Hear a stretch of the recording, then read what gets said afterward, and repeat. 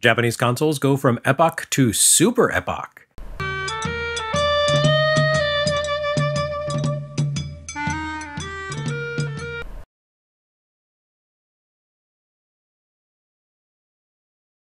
Epoch's Cassette Vision did reasonably well for itself when it debuted in July 1981.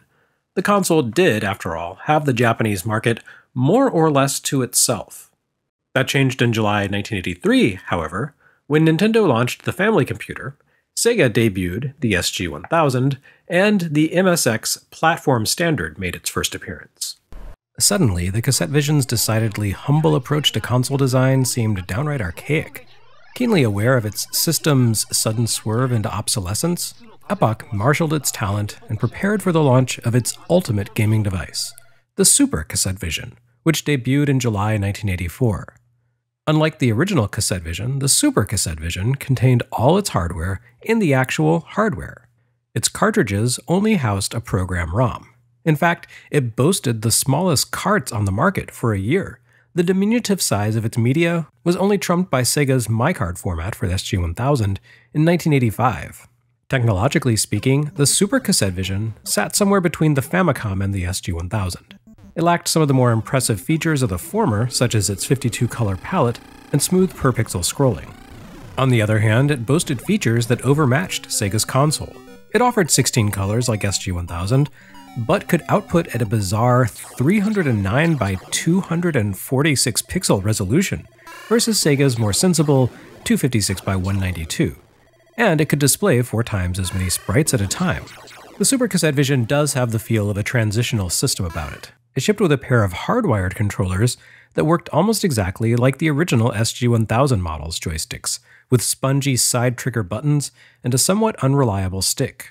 The console's design hints at the sleek futurism of Sega's Mark III and looks less childlike than the Famicom.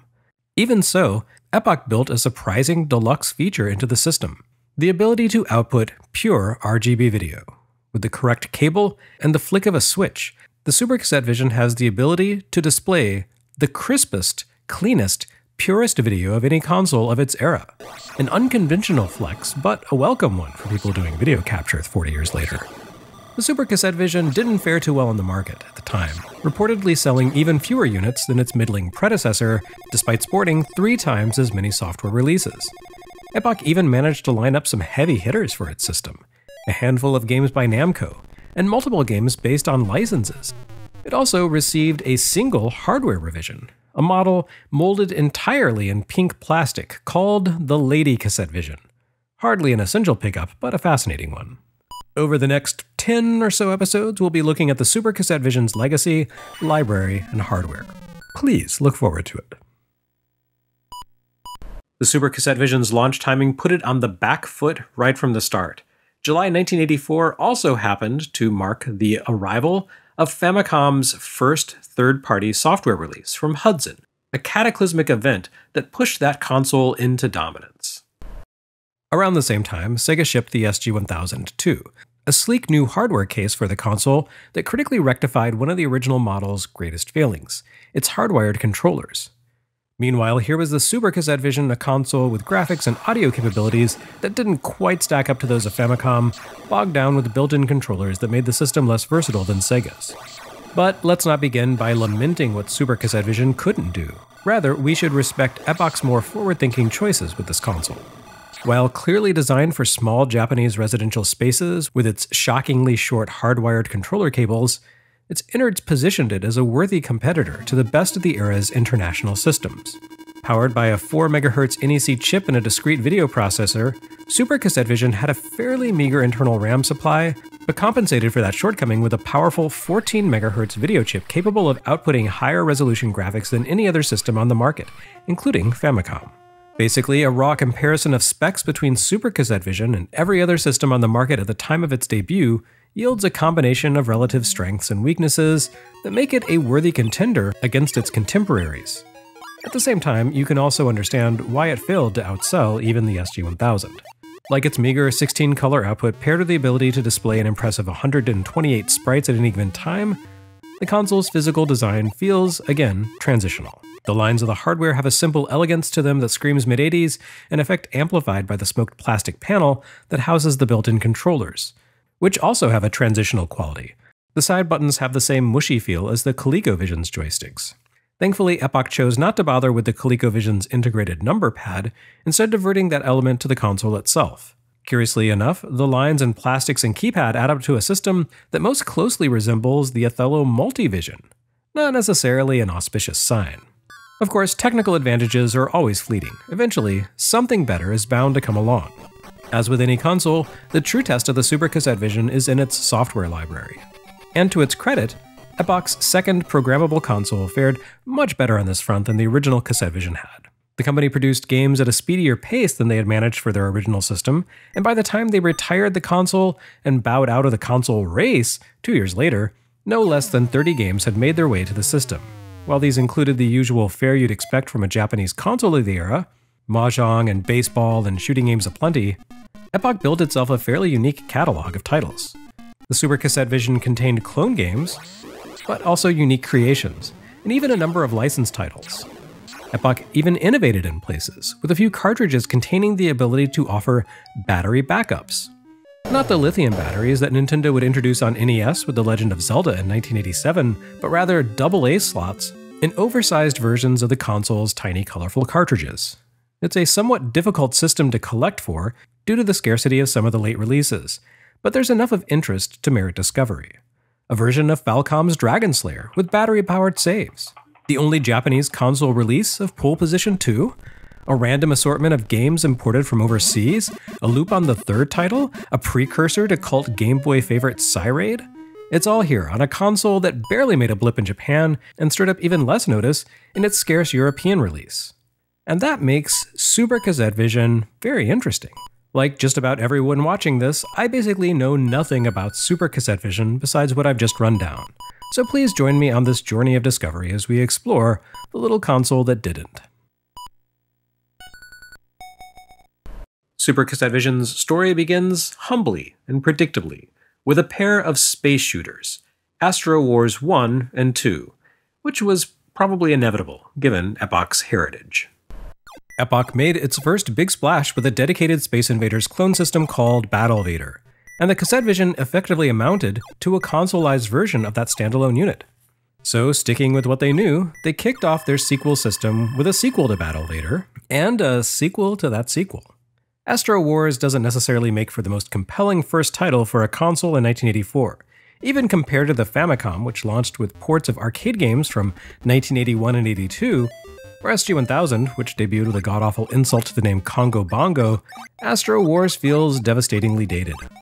By 1984, Japan's Space Invaders boom had long since subsided, and that love had found new forms of expression in the likes of Galaxy and Galaga and, yes, Xevious.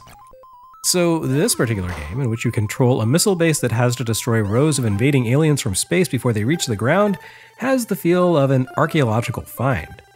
I mean, sure, both Famicom and SG-1000 would see ports of the actual Space Invaders in 1985, so in that sense, props to Epoch for beating them both to the punch with a jazzed-up version of the concept.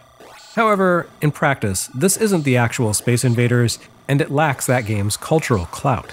And also, it's one thing for Space Invaders to show up as one of many titles on a system with a library dozens of games deep, but something else entirely for it to anchor a console.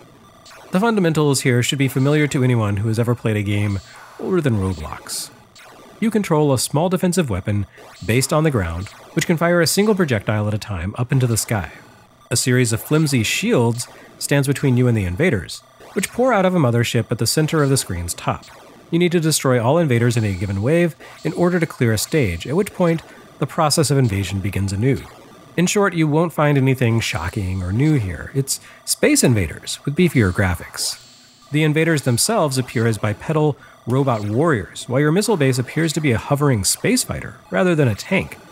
But per usual, the aliens can bombard you with projectiles, while you can only fire a single shot into the sky at a time. They rely on the advantage of mindless numbers versus your quick but limited reflexes. Astro Wars does set itself apart from the original Space Invaders in a few ways. Beyond the visual elements, it operates differently as well. The invaders don't spawn as a full fleet filling the sky. Rather, they emerge from a mothership, a space fortress bristling with armaments, pouring out of the enemy base from both sides.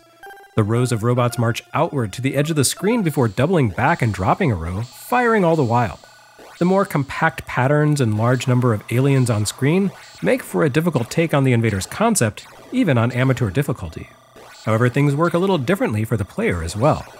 While you control a single defender craft, you have as many as 8 lives to work with.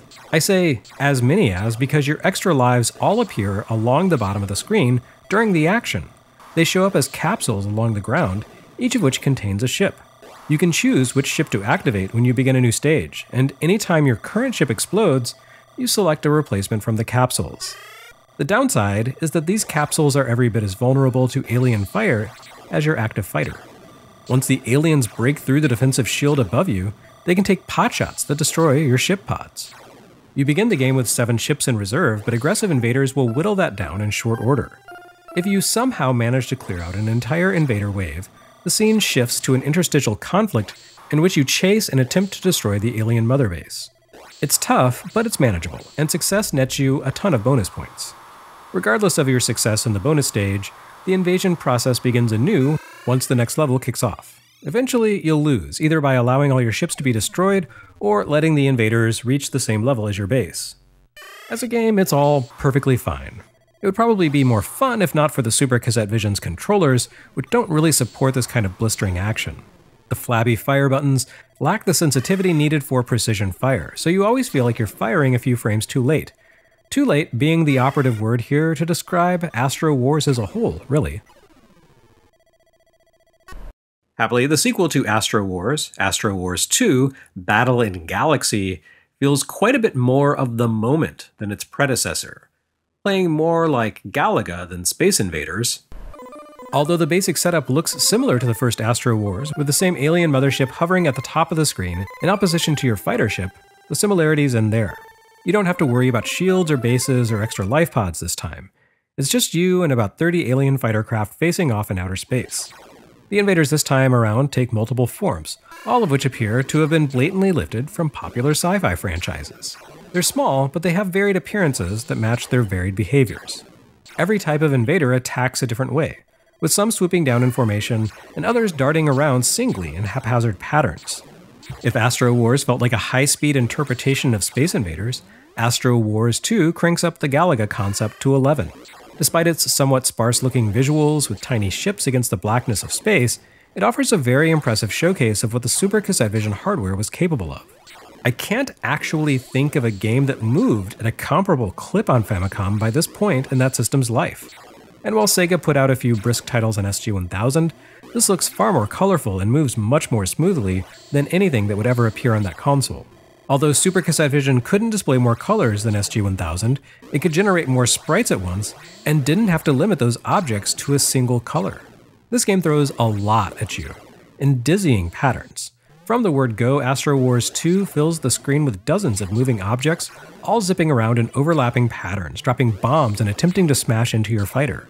You get 8 lives in this game too, but they go quickly even if the invaders can't bomb them before they launch. Trying to weave between the speedy fighters and their deadly missiles while lining up shots takes real skill. And, again, a better controller than Epoch designed. I have a feeling this is going to be a recurring theme throughout this series. After a few rounds, you'll eventually realize that for all its hectic pacing, Astro Wars 2 works best if you approach it slowly. Rather than slaloming around the bottom of the screen trying to match the movements of the enemies, it's best to lurk in the zone of relative safety toward the center of the screen and choose your shots carefully. Once you manage to clear out a wave of invaders, you'll enter a bonus round in which you pursue the fleeing mothership, just as in Astro Wars. Destroying the enemy fortress takes a lot more effort here, however. While scurrying away, it unleashes a stream of energy that darts around like the enemy ships do. Trying to fire around the beams without being hit takes some real doing, and seems nearly impossible in expert mode. But even if it's not the best designed bonus mode I've ever played, Astro Wars 2 overall works really well. It's a fun, unique interpretation of Galaga that uses an Epoch standard, Invaders clones, to show off the console's capabilities. A much stronger launch title than its companion release, and hopefully a sign of good things to come.